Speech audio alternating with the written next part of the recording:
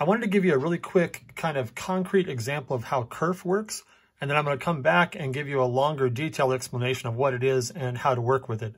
But check this out. So here's a piece of thick draft board.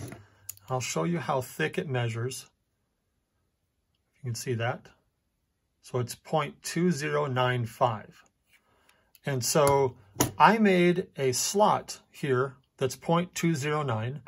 And I also made one that is 0.01 thinner, just to use an example. So check this out. If I take this tab and I put it in here, it fits just fine, but it fits very loosely. And the reason it fits loosely is because of Kerf, because the laser removes material when it cuts. So when I cut that at exactly the right size for this tab, it added an additional approximately 0.01 to the size.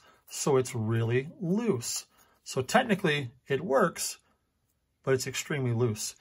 If I remove 0.01 from the size of that slot, specifically the top and bottom, now when I put it in here, it's good and snug. And now it's a fantastic fit. It doesn't move at all, and it works great. That, in fact, it's kind of hard to get out now. That, in effect, is how Kerf works. So I'll come back and do another video, but I just want to show you something really fast in about 90 seconds, how that works in real life. I hope that helps.